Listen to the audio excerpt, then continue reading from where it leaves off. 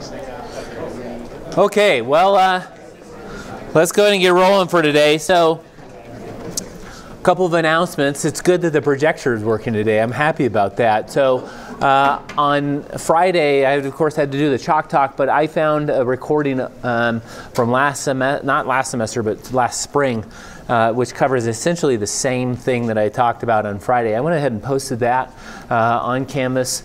So if you had a hard time taking notes or something like that, go ahead and listen to that. It's essentially equivalent information.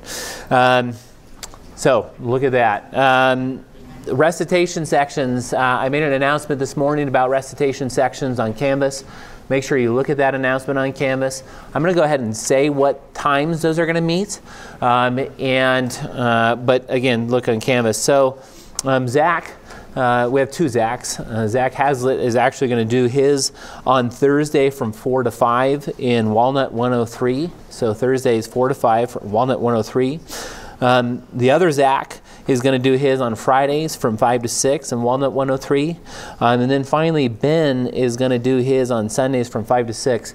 It says in Walnut 103 on Canvas, but we changed that to MRB 312 because the building Walnut 103 will be locked. So we're going to do that MRB 312, okay? There are, of course, there's always exceptions to the rule, and unfortunately the two exceptions for the recitation sessions happened in the very first week. The first one would be Ben's from 5 to 6. That's right during the Super Bowl, and attendance may not be as what we would want it to be. So Ben said that he would do it at 3:30, right, Ben? 3. Okay, so 3 o'clock, MRB 312. I'll make an announcement on that on Canvas. Zach, okay, is actually not going to be here, or he has another commitment at 5 o'clock, so he's going to do his on Friday from 4:15 to 5.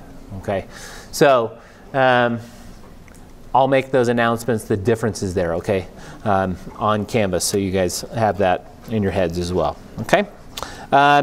Quizzes 1 through 3 are going to be due this Wednesday at 11:59 p.m. So make sure that you get those done. I was just talking to a student outside, and they said that it was really nice that I had done those review stuff because it had been like 3 years since they had gone over some of that stuff. So, so remember those review tutorials are there for your help. Okay. All right. So our riddle: 4 men were in a boat on the lake. The boat turns over, and all 4 men sink to the bottom of the lake. Yet not a single man got wet. How is that possible? They're married. Exactly. Not a single. They're all wet, but they're also single, or not single. They're married, right? Not a single man got wet. I know. Yeah, they're gonna get worse. That's one of the best ones. I'll be honest with you. So you got some doozies coming. So anyway, all right.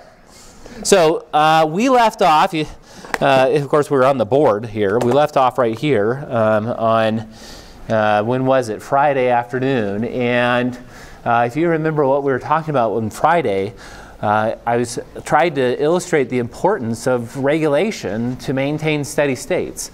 We cannot maintain a biological steady state without regulation of metabolic pathways. And if we can't do that, then life wouldn't exist. So this is a very, very important topic and concept. And what we did then on Friday was we began talking about just regulation from a very general standpoint and the design of a metabolic pathway, what it will look like from a fairly simplistic and general standpoint. And then today what we're going to do is we're going to launch into discussing how regulation can occur, okay? But metabolic pathways are going to consist of 2 different types of reactions. The ones that are far from equilibrium, what also might be called irreversible steps, and then those are that are reversible or near equilibrium steps. This pathway is illustrating both of those. One of the things I highlighted for us is that the reversible steps, these guys here, are significantly higher in rate than the irreversible steps. Right? The irreversible steps are what we might be considered rate limiting, and those are typically the steps where we start to see regulation occur. Okay, now one of the ways that we can then determine where regulation would occur in a metabolic pathway is to try and measure what might be considered the flux control coefficient, or C, which I began talking about at the very end of lecture on Friday. Now, one of the things I will say this, I made a mistake, okay, and a student came up to me and talked to me about this afterwards. C should actually equal delta J divided by J and delta E divided by E, okay? So I'm not too terribly concerned with your ability to quantitate C. That's not really what I want to go for. What I'm more concerned with is understanding the concept of what C is and what it means. C values will be anywhere between 0 and 1.0, okay, for any enzyme in a metabolic pathway. A C value of 0 means that that enzyme has no impact on the overall flux of the pathway, meaning it is not a regulatory enzyme. These would be enzymes that catalyze steps like these. Okay, they're very high in concentration. They maintain an equilibrium between the reactants and the products for their particular step. Okay? They can have a C value can also approach 1 or be 1, and that would mean that the enzyme is entirely responsible for changing flux, meaning there is only one enzyme in a metabolic pathway that would be regulatory, right? If their C value was 1. Okay? That's rarely the case. At one point in time in biochemistry, we thought that might be the case. That's rarely the case, though, as we realize things that most metabolic pathways will have multiple points of regulation. Glycolysis is a great example of that. Okay, one of our first pathways that we'll go over.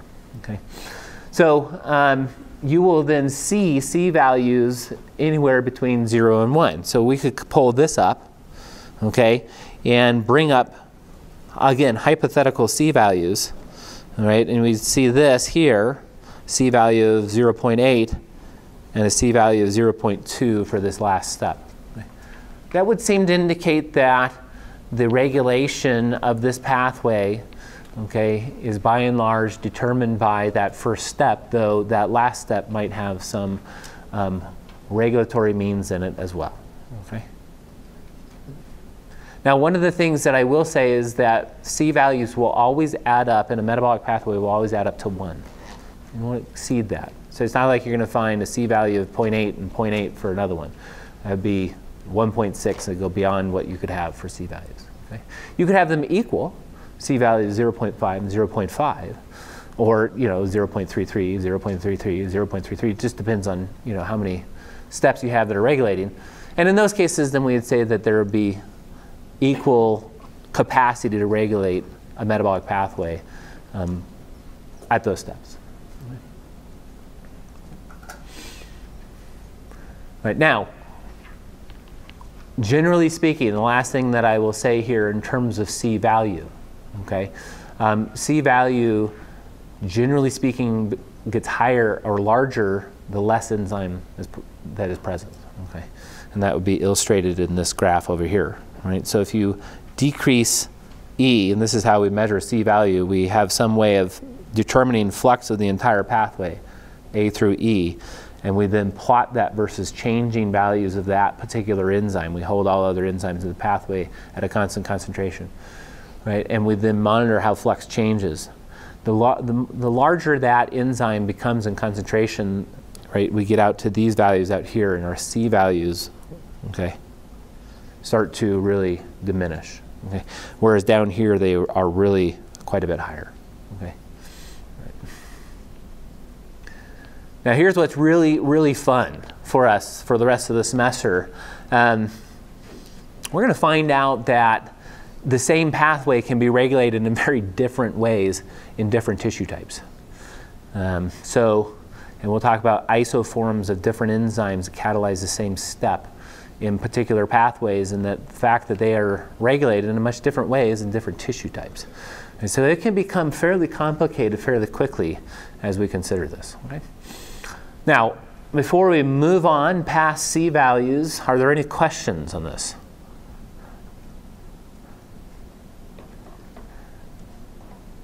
Okay. Main point, large C values mean regulation for that particular enzyme. Okay? All right, now here's what we want to do next.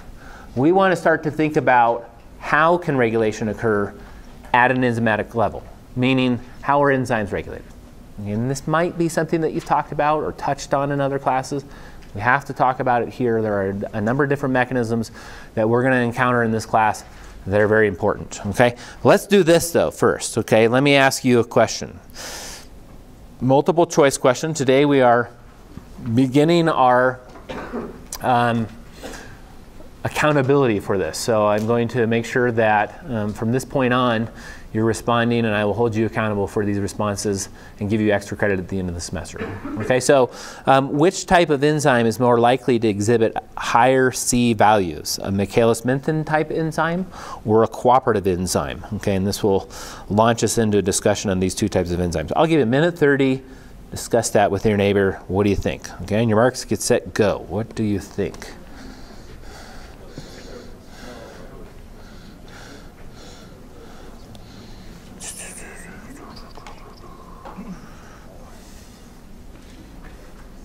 Oops.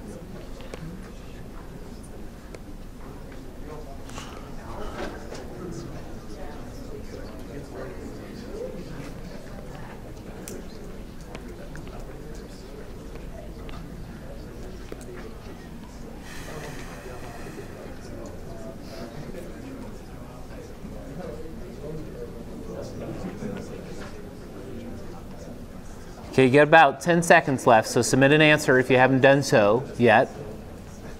What do you think? All right, 3 seconds. Okay. 79 responses. Let's check this out, see what people are saying here. Okay, 63% of you think that Michaelis-Menten enzymes will be more important in regulating the pathway than cooperative enzymes. Okay, so I want to unfold this answer. Some of you might have looked at that and said, wow, I don't remember what a Michaelis-Menten enzyme is. Or some of you might have said, what's a Michaelis-Menten enzyme? Okay, and a cooperative enzyme. So let's do that, right? So, and I hope that this is in the way of a reminder, but maybe it's not. And so it's important that we talk about this. So Michaelis-Menten kinetics, right, or an enzyme that we would consider a Michaelis-Menten enzyme, illustrates what we call Michaelis-Menten kinetics, meaning this.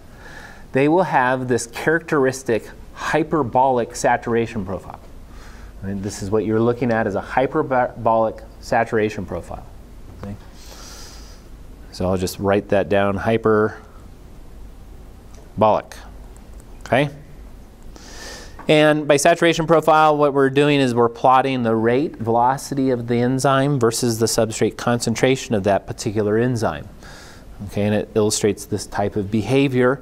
We can use the Michaelis-Menten equation to fit that behavior. Okay, and what you were looking at over here is the Michaelis-Menten equation. It is not my purpose today to try and pick this thing apart piece by piece. I'm not going to do that. All right, I'm going to mention a couple of things and then we'll move on from there. Let me go ahead and mention this though, and that would be first of all the Vmax. Okay, all enzymes will have some theoretical maximum velocity which they can obtain as long as we keep enzyme concentration constant. Okay, the Vmax, and I won't derive this or anything like that, I'll just assert it, okay, and just say that this is true.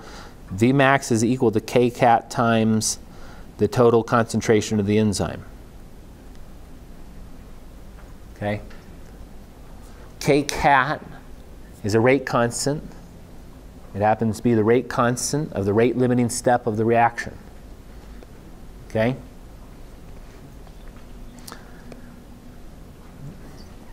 So at very, very high substrate concentration, the enzyme will essentially be saturated, what we call saturated, and it will obtain a rate that is essentially its maximum rate.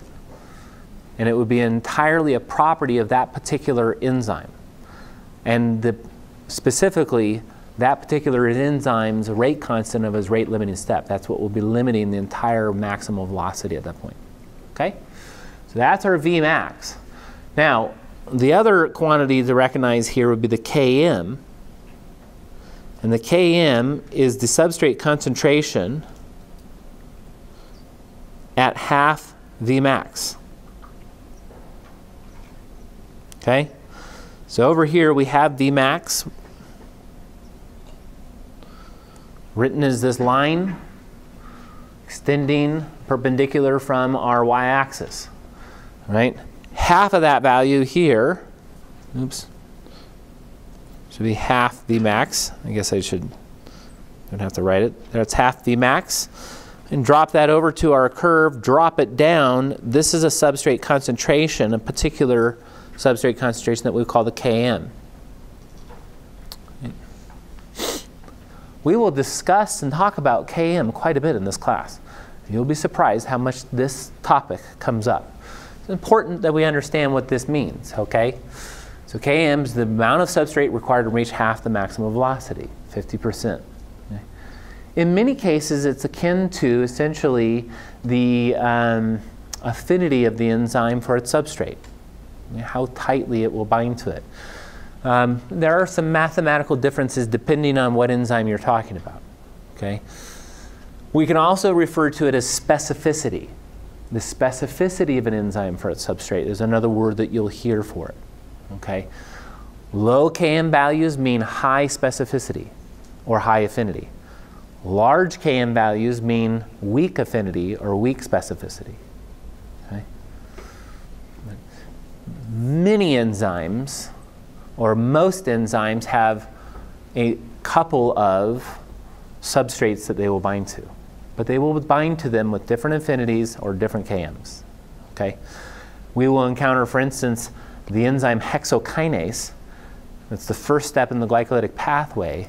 It will have different affinities for fructose and glucose, or the two main substrates. Glucose is really its main substrate. Okay? And we know that based off of its specificity for glucose over that of fructose. Okay? All right. So that's a crash course in Michaelis-Menten enzyme kinetics. Okay? How many of, is this familiar to how many of you? Raise your hand. If, oh, good. Oh, good. Okay, great. So this is a review of that. That's good. Okay, good. Now, let me say this about these. Before we've got that question still kind of hanging out there, okay? So Km, okay? Actually, let's do this. When substrate concentration is much larger than Km, right? So we are talking about way out here, right? The enzyme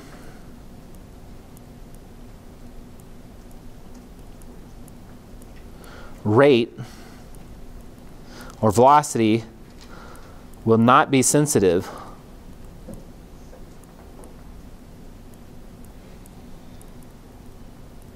to changes in substrate concentration.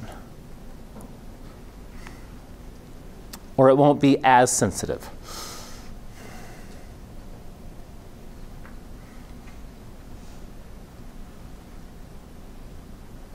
And you can see that the curve is flattening out. Out there we could double the substrate concentration and see a very minute change in the rate of the enzyme as a whole. Okay? That will be in contrast to this down here, right, where substrate concentration is quite a bit less than Km. In this case, the enzyme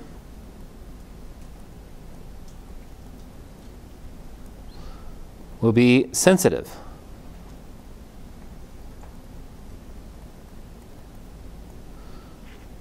To substrate concentration.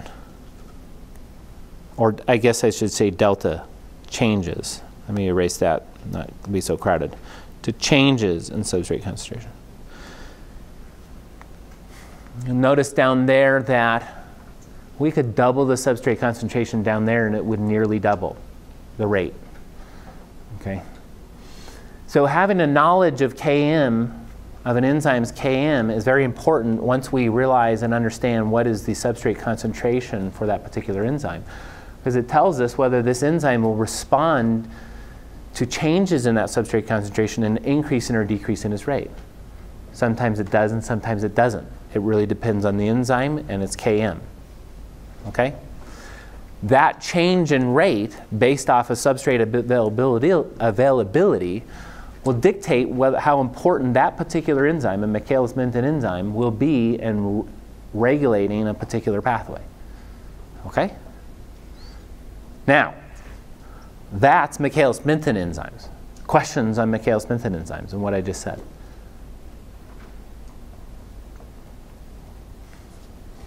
No? Okay. Cooperative enzymes. What are cooperative enzymes? Okay, so or a cooperative protein. How many of you recognize that term? Good. This should be a topic you talk about in 401. And some of you have like visions of hemoglobin dancing through your head, right? Okay. So hemoglobin is an example of a cooperative protein. So let me go ahead and just give you the crash course here. Let's define a cooperative protein. There are cooperative enzymes, of course. And this is a protein in which binding of the substrate at one active site is communicated, quote unquote, to other active sites or another active site. So communication between active sites. Generally speaking, this happens across subunits. Okay, quaternary structure. Though you don't have to have quaternary structure to be cooperative. Usually you do. Okay, so a protein in which binding the substrate at one active site is communicated to the other active site. So let me draw this out here. Oops. And let's just say our enzyme is a dimer, and that's its high resolution structure, and it's got T stamped in the middle of each of its subunits. Okay? You have to have a super powerful microscope to see the T. Okay? Some of you, I heard one chuckle. That's good. It's good. The rest of you are like, gosh, week 2. Awesome. Okay. You'll get through it. I'm gonna get through it. You're gonna get through it as well. Okay? So we have T. T would be a low state. I should have drawn it consistent with our, here, I'll draw it in red. Be consistent with our diagram over here, or a graph. T state's a low activity state, okay, of the enzyme or the protein, right? That will be in an equilibrium with the R state. And we'll illustrate circles to indicate that there's been some sort of conformational change. Cooperativity requires conformational changes. It requires at least 2 different either ligand binding sites or active sites. At least 2. Okay? The communication from one active site to another happens through the conformational change. That's quote unquote the communication. Okay? The R state is the higher active state, or higher activity state. Now what you'll notice here is this. Okay, I'll come to this. I'll draw this in green. This would really be the graph of the cooperative protein, what I just highlighted here. We would say that it's a sigmoidal saturation profile, not hyperbolic. It has an S-shaped curve. It approaches again a Vmax. Okay, all enzymes do. Conceptually, the Vmax for cooperative proteins or enzymes are the same as the Michaelis-Menten enzyme. Okay? It will also have, to try and avoid terminology that would be used in Michaelis-Menten kinetics, it will have something of a measure of a specificity, what we call the K-half. This would be half the maximal velocity, or half Vmax. Again, K-half is, again, the concentration of substrate at half Vmax. Very similar concept. Mathematically somewhat different, okay, because of the sigmoidal shaped curve, but very similar concept. Okay. All right. Now what we see here is this. Okay, you'll notice that down here, at these lower substrate concentration, the enzyme is primarily in the T form, okay? This curve here that's being shown right here, that would be what the enzyme, if we were to lock it in the T state, that's what it would look like. Its kinetic curve would be hyperbolic and it would be low. And so at low substrate concentration is mimicking that. However, there is this point where it starts to break from that behavior and starts to become more R-like. Until finally we get out to the very end of the curve where primarily R-like behavior is being illustrated. This would be our R state if we were to lock it in the R state. All right? Every point in between is due to this equilibrium between T and R. The substrate, okay, in a cooperative protein can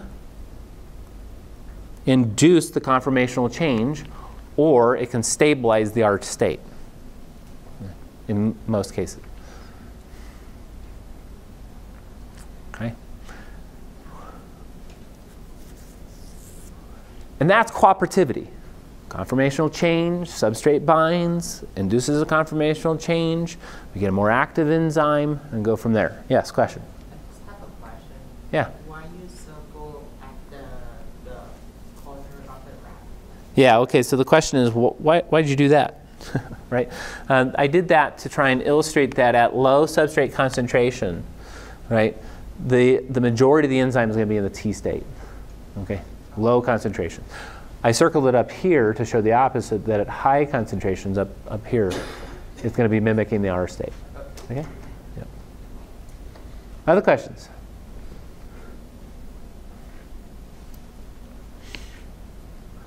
All right, we have yet to really answer our question because now you have an idea. What is a Michaelis-Menten enzyme? What is a cooperative enzyme? Which is more important in regulation? Okay?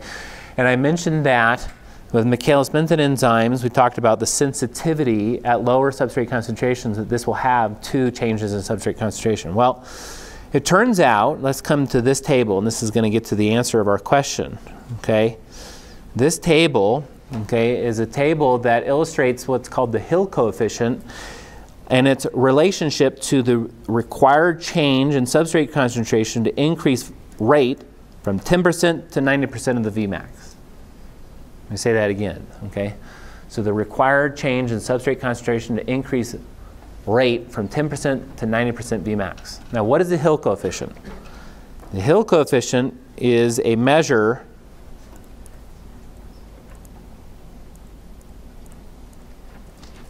of the degree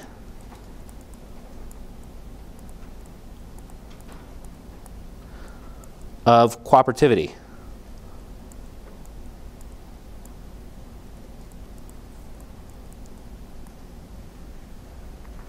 Okay? A measure of the degree of cooperativity. How well the two subunits or two active sites or more cooperate, quote unquote, cooperate with one another. Okay? The larger the Hill coefficient, the more cooperative the protein is. Okay? So let me do this here. This is no cooperativity.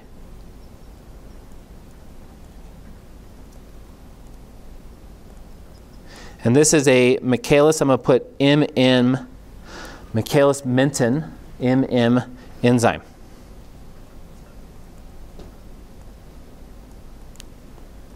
Okay? And what you're going to notice here is that for a Michaelis-Menten enzyme with no cooperation, Hill coefficient of 1, it takes an 81-fold change in substrate concentration to go from 10 to 90% of the maximum velocity for that enzyme. Okay? 81-fold change in substrate concentration is big. That's a massive change in a biological organism. Okay?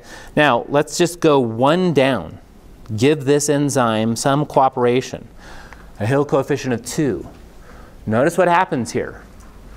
To go from 10 to 90% of the maximum velocity, it only takes a 9-fold change in substrate concentration. These enzymes are significantly more sensitive to changes in substrate concentration. And because of that, about 60% of you were wrong. Right? These are more important in regulation. They'll have typically higher C values because they're more sensitive to changes in substrate concentration. Okay? So the answer to our question, cooperative enzymes typically have larger C values. Yes? So if 1 is no cooperativity, then what is 0.5? Yeah, okay, so the question is if 1 is no cooperativity, what is 0.5? That's negative cooperativity, which is rare, but it has been, we have found proteins to illustrate it. And I don't know off the top of my head an example of one. I mean, I know they exist out there, I just haven't looked. Yeah. Is there a range that the Hill coefficient goes to? I believe, so, okay, so the question is there a range that the Hill coefficient goes up to? I believe that 6 has been observed, a Hill coefficient of 6, which is pretty high. And I don't know if there's I think there is, I think that might be even a theoretical maximum. I said it observed, but that I think actually is a theoretical maximum. Okay, I would have to check. 6 is the number that pops into my head. To give you an idea, hemoglobin, which is the example of a cooperative protein, exists in between the 2 and 3 area. Okay, and I'll just leave it at that. I don't have anything else to say. Right, so let me try and illustrate this from a regulation standpoint. Okay, looking at, let's see here, yeah, let's look at this curve here. Okay, the black one, and let's just say that we have a substrate concentration that's right here. Right, so that's our, for some reason, that's the substrate concentration in the cell at that point in time. Okay, well, a fairly small change in substrate concentration going from here to here, whatever causes that in the cell, again, we're talking about very general terms, whatever causes that in the cell, there would be a fairly significant change in the total rate of the enzyme over that small of a change in substrate concentration. That means that this is really sensitive. There are points on the Michaelis-Menten curve that this is like it, but they would have to be modulated by Km. Okay, so generally speaking, these have higher C values. Right.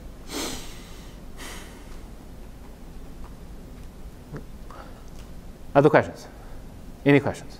Thoughts? Concerns? Yes? All these graphs that we talked about are the enzymes at a particular concentration, though, right? That's right. We're not changing. We're not changing enzyme concentration. That's correct. So every single one of these data points in a sigmoidal saturation profile or the hyperbolic saturation profile, enzyme concentration is held constant. Yep. If you were to change it, it would be very difficult to graph. Yeah. Other questions? Okay. Awesome. Now, cooperative proteins then and Michaelis-Menten enzymes, if they do have C values, they are going to be regulated in a pathway based off of what's called substrate availability. Right? Changes in substrate concentration is what regulates the pathway. Right? And we'll extend this now into actually enzymes that are more important than either one of these two in terms of regulation. And that would be, the next one would be allostery. So everybody asked that question. Okay, allosteric proteins. Okay.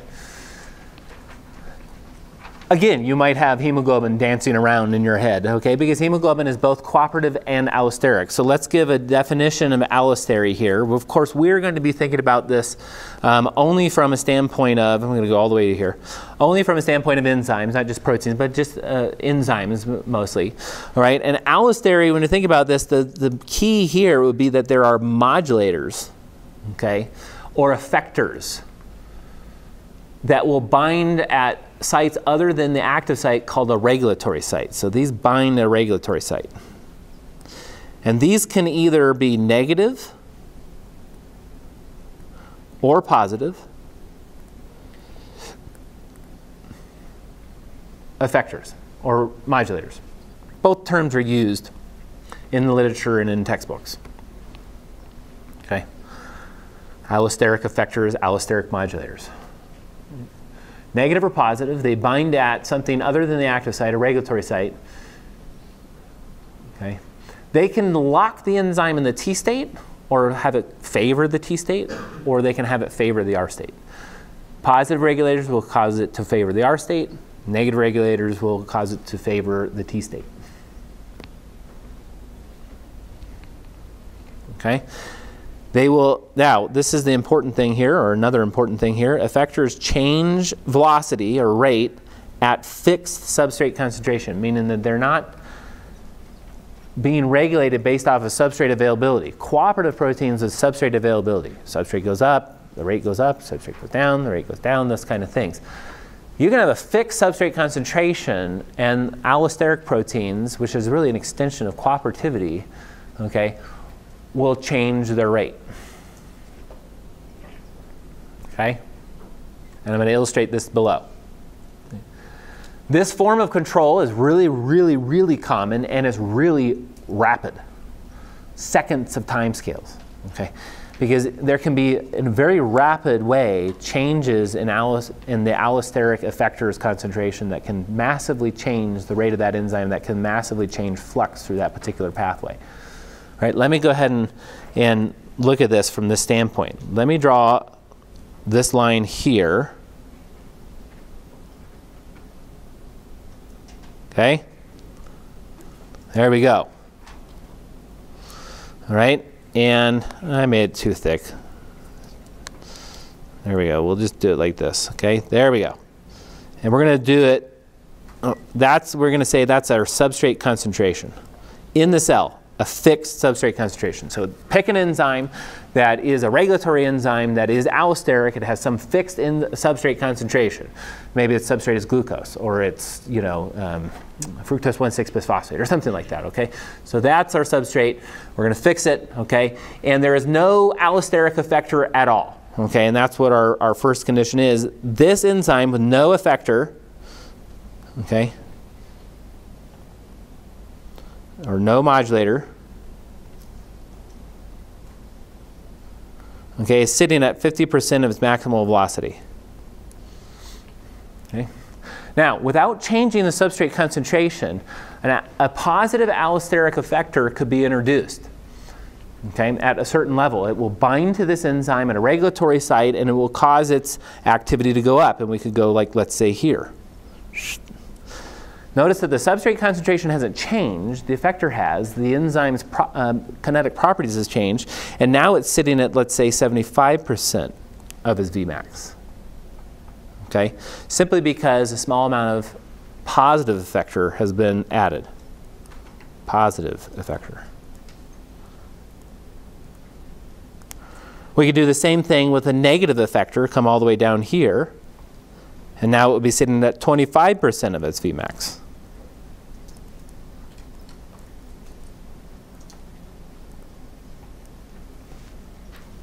Okay? So the introduction of these effectors, independent of a change in substrate concentration, can massively change the rate of the enzyme.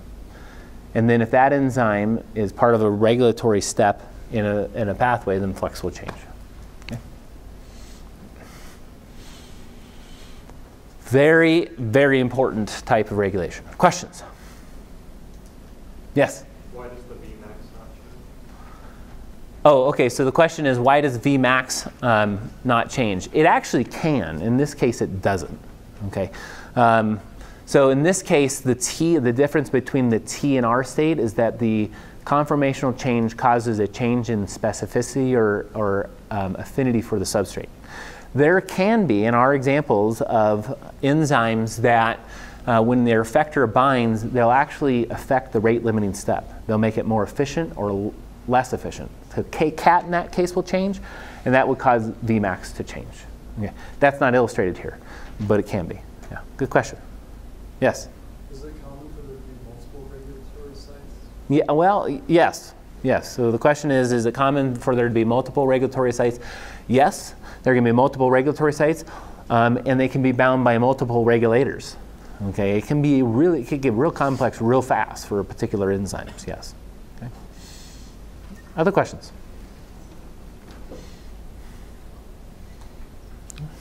Okay, I got one question for you to kind of drill this home, and then we'll stop on talking about allosteric proteins. We'll talk about something else. Okay. What molecule, let me ask this, okay. Is this unlocked? I'll unlock it. Here we go. What molecule would you predict to be a common allosteric modulator of catabolic pathways? This gives you an example, just a common one. What do you think? What do you think would be a common allosteric modulator of catabolic pathways? Pick a molecule. Think about that. Why would I ask this?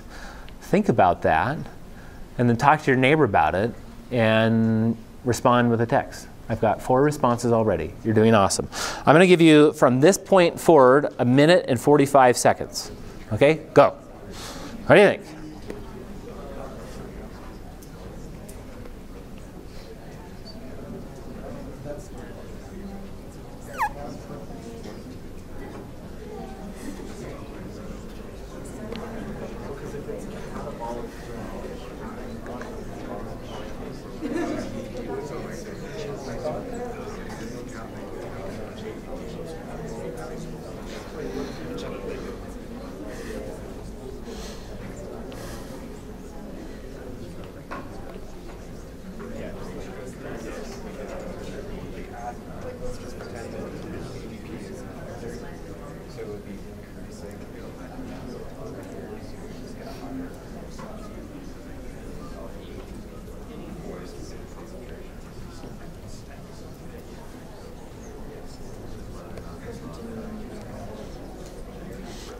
Okay, you got 45 seconds left.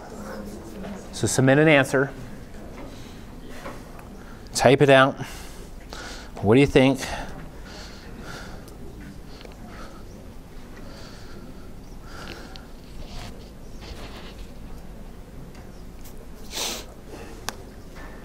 Okay, 20 seconds.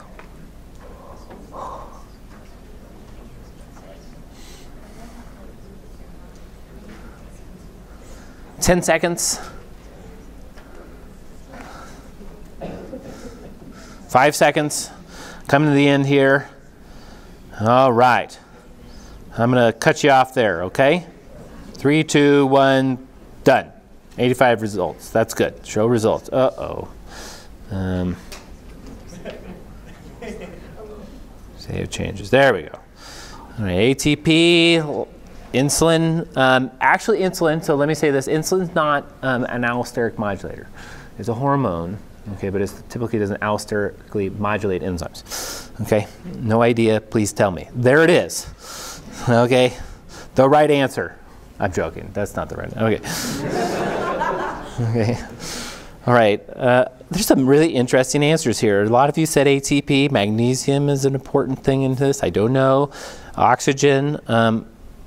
Okay. Oxygen usually doesn't regulate enzymes, but I can see why you'd say that. Okay. Hemoglobin is a protein itself, not a regulator. So carbohydrates like glucose, okay. Ligands, that's very general. That's work, okay. Let's see what the most common given answer was here. ATP was the most common given answers. That's actually the one that I was thinking about and hoping that you guys would connect with, okay? So catabolic pathways, their primary responsibility is to ensure that ATP levels don't drop below certain levels. So ATP and its breakdown products, ADP and AMP, turn out to be really important regulators of most enzymes in catabolic pathways. Allosteric regulators, okay? And we'll illustrate that using carbohydrate metabolism and cellular respiration. Almost every point along the way, ATP can play a role in, or ADP and AMP can play a role in regulating those, okay? So that the cell has a very sensitive way of detecting changes in total energy in the cell. If ATP levels are dropping, okay, and its breakdown products are rising, ADP and AMP, those ADP and AMP can actually be positive effectors of catabolic pathways, meaning that rates then through like glycolysis and these types of pathways will increase fairly drastically in very short amounts of time. Think about it this way. You take off on a sprint, okay? You're going to need almost an instantaneous resource of ATP. Right? Because the amount of ATP that you have in your muscle cells will allow you to run at that maximum duration for about 2 seconds, 1 to 2 seconds. After that point in time, you have to have some source of ATP. Okay, and the primary source in that scenario would be the glycolytic pathway. that pathway will increase about 81 to 90 fold, or 80 to 90 fold, in a very, very short period of time, primarily because of allosteric effectors of ADP and AMP and a lack of ATP, which actually negatively regulates glycolysis. Okay? All right. So that's connecting it to a more specific example. Obviously, we're talking in generalities at this point in time. Okay? Questions on those things? NADH can be an important one as well. Citrate is an important one too. Okay. Magnesium, many of you put magnesium. Magnesium is an important one as too. Okay, so the magnesium, you can't hydrolyze ATP without magnesium. Okay, so magnesium can be pretty important in this. Okay, all right. All right, so we got 5 more minutes. Let's go on and talk about other means of regulation. We won't spend as much time talking about these as we did cooperativity and allostery. So the next one would be covalent modifications. These are really, really, really common. And they can give you a headache really fast, okay? Because lots of enzymes can undergo lots of different modifications in lots of different sites, okay? And we're going to find out that phosphorylation, at least in this class, is one of the more common means of regulating an enzyme. Okay, phosphorylation simply means the attachment of a phosphate group, inorganic phosphate, to an enzyme, a covalent modification of that. Okay, so what we have down here is an example, phosphorylase B. This is an enzyme we'll talk about later in the glycogen breakdown pathway. It can be phosphorylated, okay, to make what's called phosphorylase A, right? The enzyme that does this is phosphorylase kinase. Now, it's very important, right, if you learn anything in today's lecture, this is it. Anytime you see sunbeams coming out of a box like this, that means it's become active. Okay. All right. Some of you are like, wait a second, he's about to say, oh shoot, he's just pulling my leg. I'm pulling your leg, okay? I'm pulling your leg. I like to make fun of textbook writers and these types of things. For some reason, sunbeams means active, okay? I don't think sunbeams actually come out of enzymes that are active, but that's the way we illustrate it. All right, so in this case, phosphorylation activated, you'd have to have a phosphatase, okay, to remove those phosphates. So typically for most kinase activities, there's a reciprocal phosphatase activity, okay? And so kinases and phosphatases become very important enzymes in regulation. Right? Now, we're showing here that phosphorylation activates. Phosphorylation can inhibit as well. So the activity of the phosphatase would then be activating. Okay. It is very context dependent. Okay. Now, here's what's unfortunate about all of this. Oftentimes, like phosphorylase kinase will have another regulator that oftentimes is a kinase. So like phosphorylase kinase has to be phosphorylated to become active so that it can activate something else. And if you've taken cell biology and you talked about like signaling pathways, you've recognized this. And then there's like really unfortunate naming conventions with it, like MAP kinase pathway, the MAP kinase that then phosphorylates and activates MAP kinase, which then phosphorylates and activates MAP kinase, which then goes on to phosphorylate other things and activate or inhibit them. I didn't name them. You don't blame me for these types of things when we come across them. It's just what we discover, and then unfortunately we label them poorly. Okay, and that's an example of that. But anyway, all right, so covalent modification can be very important. Now, let me say this, okay?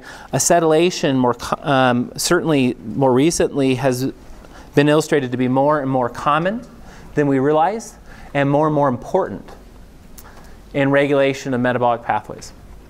Okay, acetylation is the attachment of an acetyl group. Okay.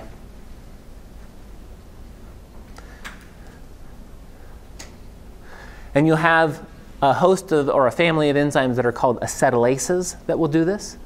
And then you'll have a host of enzymes that are called deacetylases that remove that acetyl group. Okay. Again, acetylation can be activating, it can be inhibiting. Okay. So it really just depends. Okay. And then finally, okay, here would be a table or a figure that has other types of covalent modifications that are common and commonly known. Okay. ADP ribosylation happens to be my favorite because it rolls off the tongue. ADP ribosylation. Okay, all right. So there's a bunch of other ones. Now I will say this: if you compare this type of control to allostery, it's usually less rapid. Typically because it usually requires some signaling pathway to activate it. Okay? All right, so we're going to stop there. That's a great place to stop. We'll finish up this on Wednesday. All right, and we will begin lecture 2 on Wednesday as well.